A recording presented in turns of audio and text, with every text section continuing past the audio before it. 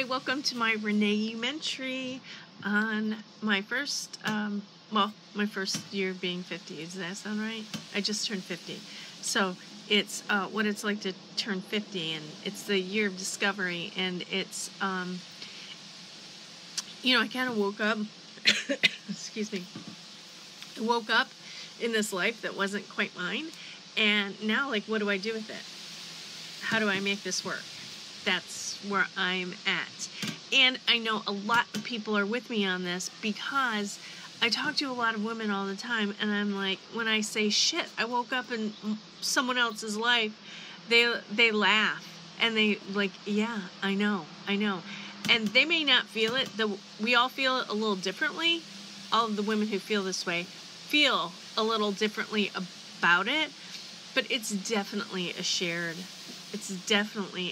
experience that we're having. And this year I'm going to be talking about a lot of those shared experiences. And what today I wanted to touch on how we forget to love, how we forget to remember our purpose, and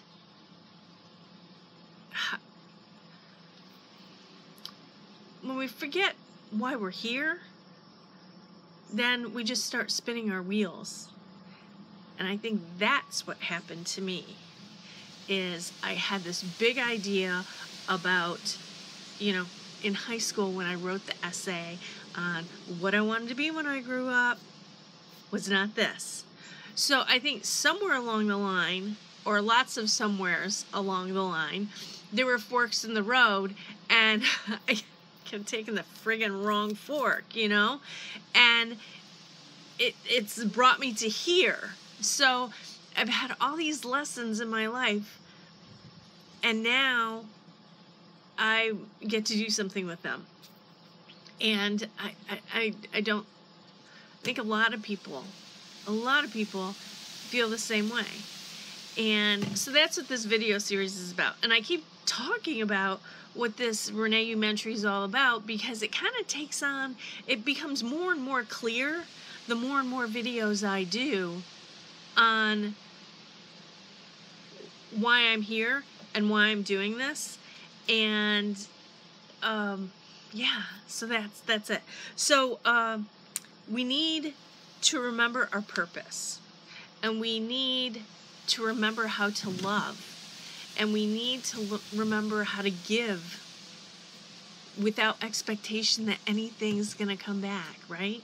Just give. And we need, and this is the hardest one for most people, is we need to receive without feeling like we need to repay that back, right? Backsies are, that's what we call them in this house, backsies. She hit me first, so I hit her. Or, he said it first, or, no, I didn't. Yes, I did. No, I didn't. Yes, I did.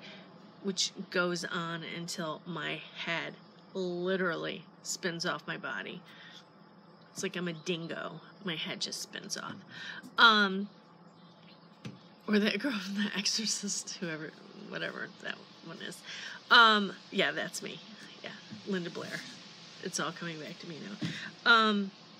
So I kind of play this. Do you remember, like, the fortune cookies? How, like, you end it with "in bed,"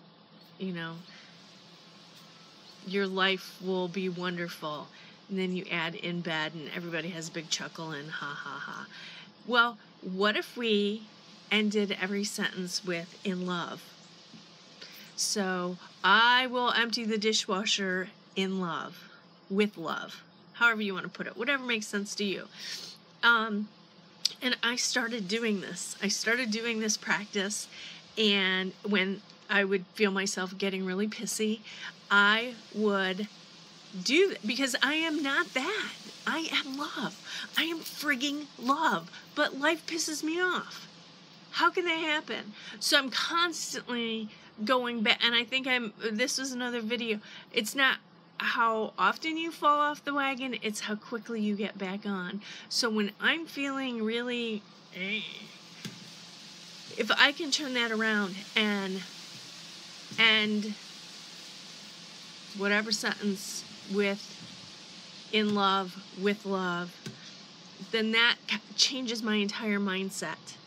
And I go back to being the loving person that I wanted to be, or I want to be, that we should kind of all aspire to, I would think, but not everybody's on board with that, because it's a whole hell of a lot easier to be cranky and pissy and negative and nasty than it is to make yourself vulnerable and meet situations with love.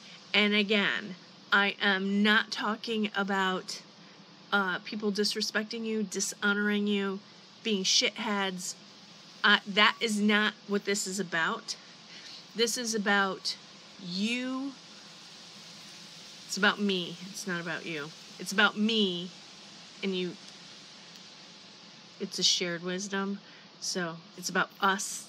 It's about us being love, trying to be love in every moment. And when we're not, to get back to being love in every moment.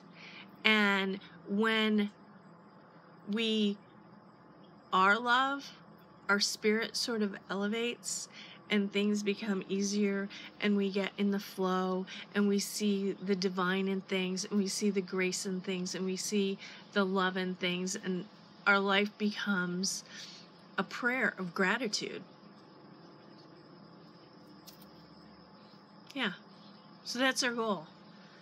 That's our goal, is to live our life as a prayer in gratitude for all of the amazingly beautiful, wonderful things we have in our life. That includes the shitty things. It does. It absolutely includes the shitty things. Because there's a balance, right? There's a balance. Not every day is going to be, I'm not mixing the colors for rainbows every day and feeding the unicorns. I am not doing that, right? Some days it's, it's not that. It's all the other stuff. It's being stuck in a car, driving around circles where I live, picking up, dropping off, grocery shopping, returning something, dry cleaning. It's never ending, right? So, it's just to meet that with love. And I'll end it here. So that's it. Be love. End every sentence with love.